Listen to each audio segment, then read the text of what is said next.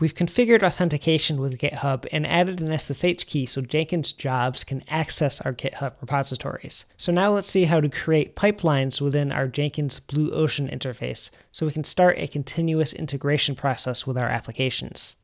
Now if we head on over here, I'm going to install one more plugin, and that'll be the Blue Ocean plugin that's going to give us the newest UI, the Blue Ocean UI that Jenkins has. So I'll manage plugins, available.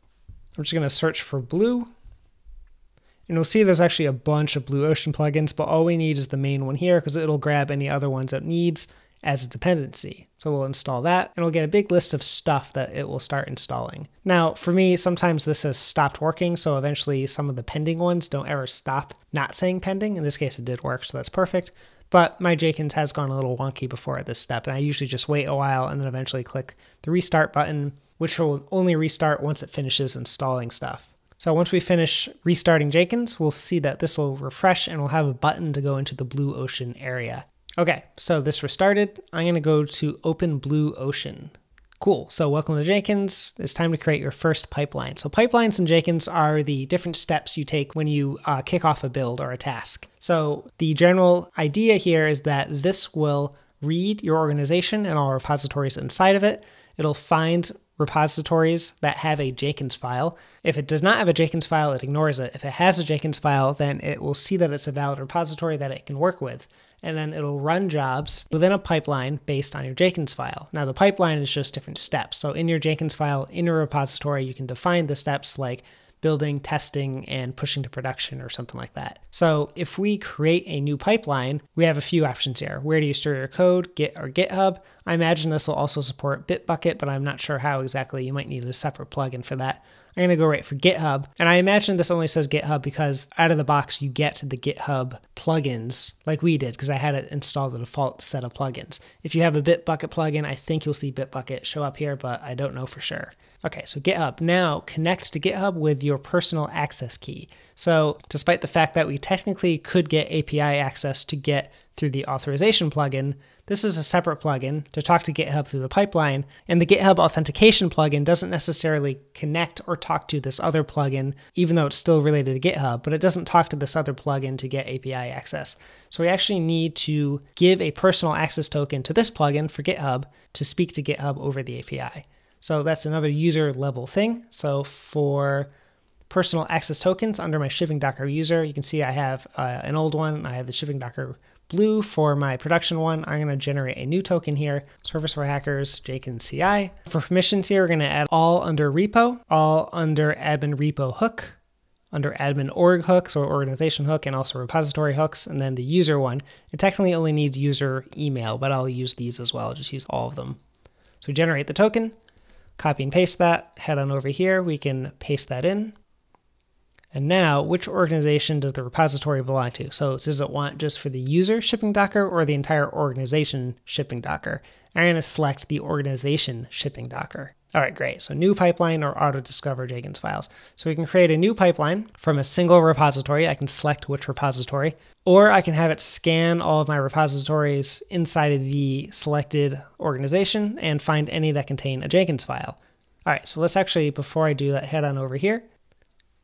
I'm going to go to shipping Docker repository, and we'll see that we have a Jenkins file in there right here. So the Jenkins file is a special syntax of Groovy, and it's fairly easy, but you have to kind of Google around to figure out how to do everything.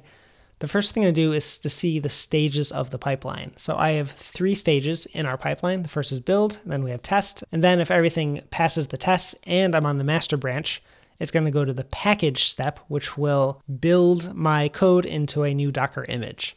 And then this is all wrapped in try-catch stuff so that we can catch any errors. And even if we do have an error, we run develop down, which is my helper script in my application that just shuts down Docker containers when we're done running them. So in our try-catch, in the build stage, we grab the Git repository that we are testing against. And then within the repositories, I have certain scripts. So this is going to run a shell script. My code base, the shippingdocker.com code, has a develop script. It's just called develop. I do develop up-d to spin up my containers. develop composer install to run composer install within my containers. I then grab a secrets file that I have in S3 to get the .m file for my Laravel application, and then I run key generate. Now this is going to be for testing, so I don't care if it's a specific key in this case, but I needed to add a generated key to create a key inside of my .m file that's new. Okay, then if that all passes, we go to the stage testing, where it just says my application environment is testing, and run the test command that's part of my develop script. And the develop script just runs PHP unit, again, inside of Docker. And then finally, if that passes and the environment.branch name variable is master, in other words, if I push to the master branch, then go to the package branch, which just runs a Docker build script, which builds my code into a Docker image and pushes it up to a Docker registry, a Docker private repository, a registry of images, in other words. Now, yours might not be this complex. You may just grab Git, and then you may just run PHP unit, and then be done with it. And that could be your 2 stages, build and test. And then maybe you could even have another stage for alerting or something, or sending information to Slack, or something like a deploy script where it automatically deploys. All that is up to you. This is basically just shell scripts doing stuff. Now, I like to keep the shell scripts within the Git repository. So we see I have our develop script that I just referenced a bunch, and this just grabs some environment variables and basically just tells it how to run Docker commands. So it'll use Docker Compose, and if we say develop Composer do something, it'll run Composer in a Docker container. Same thing with test. Test just runs PHP unit within our PHP container, npm and yarn and all that good stuff will run stuff in our node containers. So it's basically just a wrapper to make using Docker a bunch easier. So you can actually see the shipping Docker course if you want details on that.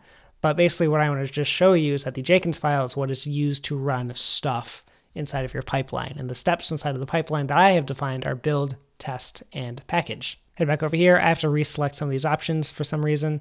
I'll let it auto-discover Jenkins files, and then we can create pipelines for that. So this is going to scan each repository inside of the shipping Docker organization. You see I have 4, one of which is private.